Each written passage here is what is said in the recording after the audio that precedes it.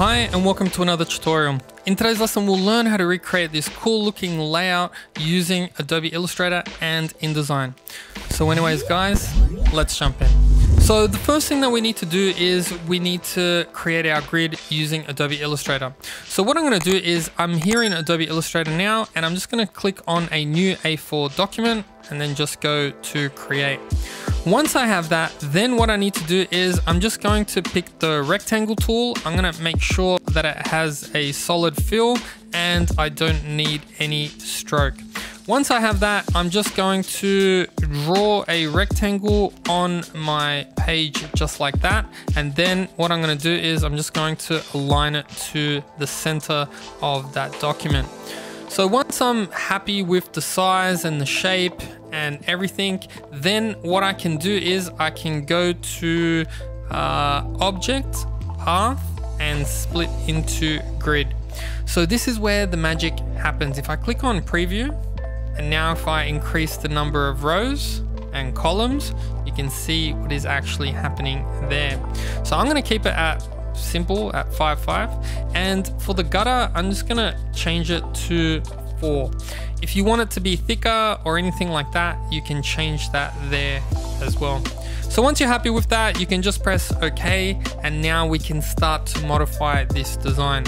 So if I click on the direct selection tool, and then if I click on one of these points over here, you can see what is actually happening. And if I double click on one of these points, you can see that there are different options that you can use. But let's say, for example, I want this side to only be rounded. What I can do is I can just click and move that so it looks something like that. And I'm going to do the same for the bottom one as well. And I'll probably keep it the same, to be honest. And I'm just going to make sure that it fits just exactly like that. So the other thing that I did is I just, I was holding Shift and I selected all of these shapes. And if I just did a little bit of, you know, like a kind of roundedness to it. I didn't go too far because if you start to go too far, there's a bit more white space that kind of happens in there, but I'm pretty happy with that. But you can really go crazy here as much as you want. You can even delete shapes if you want. You can kind of do whatever you want in here, so go nuts with that.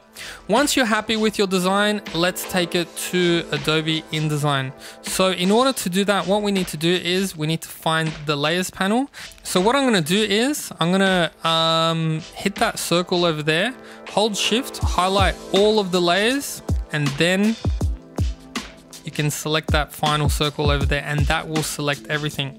So I'm just going to press Command or Control C to copy that, and then I'm going to go into InDesign. So here we are in InDesign, and all I need is a 2-page spread. So I'm just going with an A4 document. I'm going with 2 pages, 2 facing pages, and I'm going to start at page 2. So there is no kind of cover page.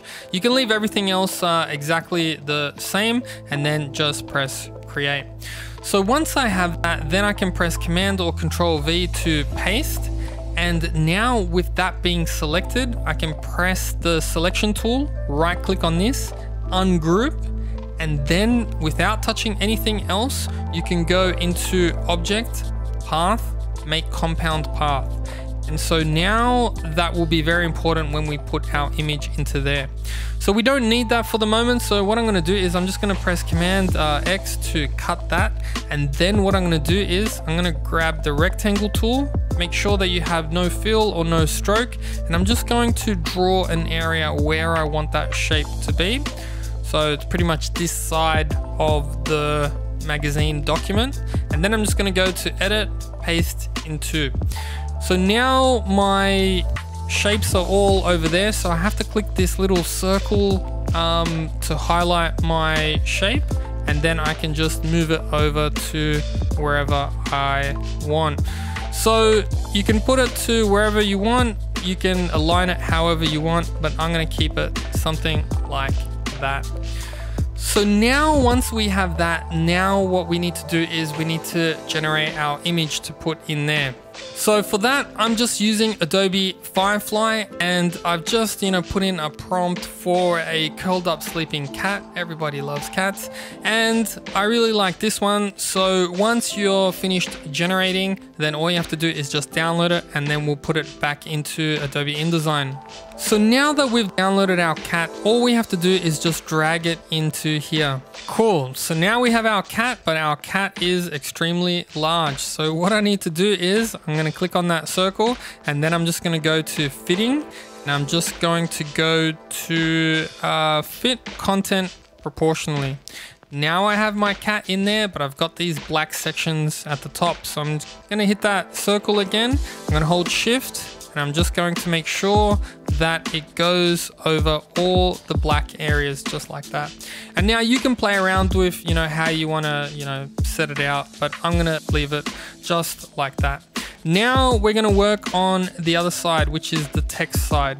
So the first thing that we need to do is we are going to create a small little line at the top.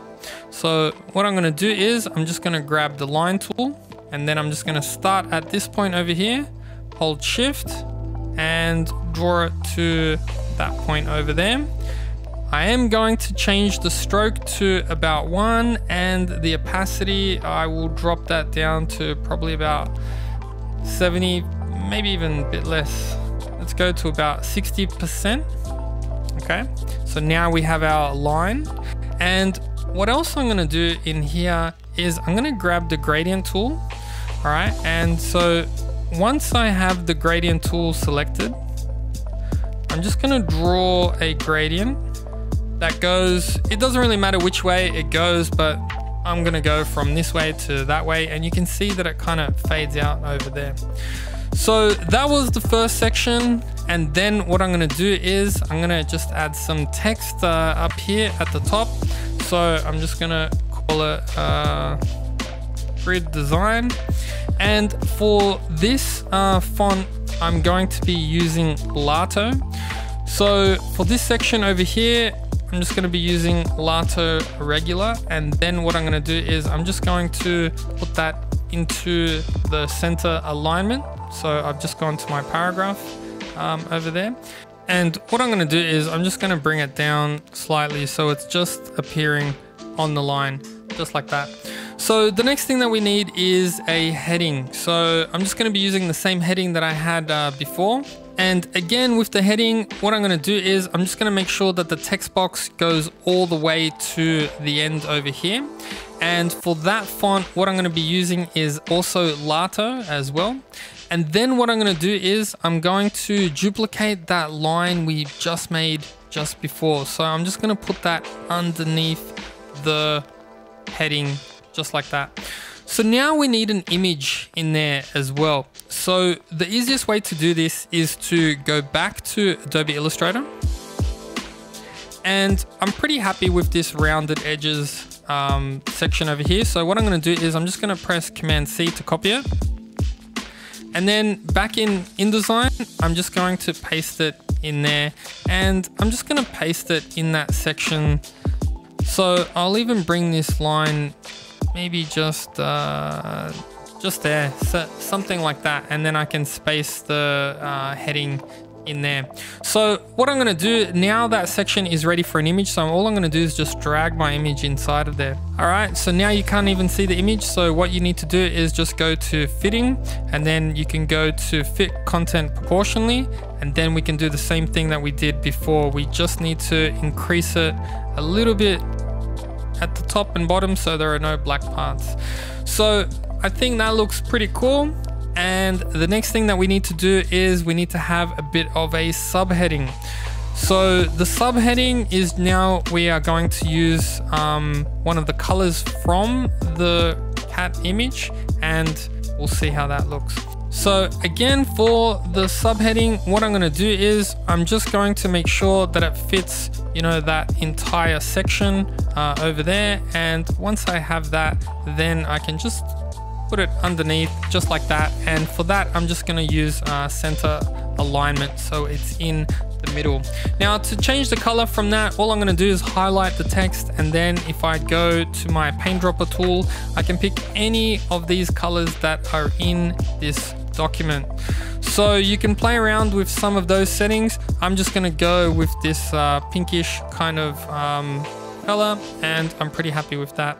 So now we've just got the bottom bit of text here as well. But before we do any of that stuff, what I'm gonna do is I'm just going to grab this line that I have over here, and I'm just going to change which way the gradient is coming over here. So I'm gonna put it on this side, and then all I need to do is just grab the T tool and just fill that in, and I can just fill that with placeholder text. So if I go to type, fill with placeholder text, and there we go. And the font for this, I'm gonna be using Lato, and I'll be using Lato Light, and I'm pretty happy with that.